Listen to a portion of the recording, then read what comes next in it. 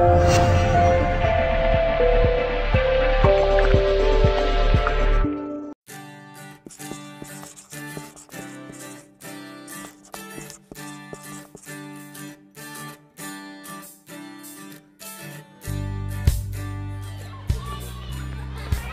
was introduced to Smart Wall Paint by a supplier of our interactive projectors. He explained to me that this was a new product that was set to revolutionise whiteboards, blackboards and even eliminate their usage altogether.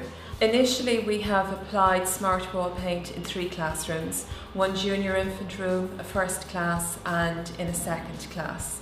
In the junior infant classroom, we removed the whiteboard and painted the wall. We also did the desks. We have our whole wall painted with the Smart Wall Paint, so we use that as a projection tool. There's lots of games that we have installed on our laptop, so I can use the games interactively, or anything that's on the internet or anything like that, I can use it interactively, or the children can use it with the pen. It's doing what a whiteboard does, but I've just got a lot more space to do it on. The children love using the tables especially. They love being able to write on the tables and then wipe it off, and it's pretty easy because if they make a mistake it's gone straight away, or they can correct their own work, so it's easier for them and for me. The children copy what I've been writing on the board and then write it down on the table. It means that they're definitely improving because they've got the tool at their constant disposal. We would have children in different classrooms at different heights, different sizes.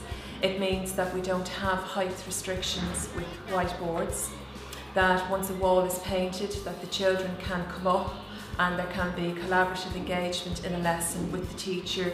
It could effectively replace all whiteboards in the school, and that there are no height restrictions with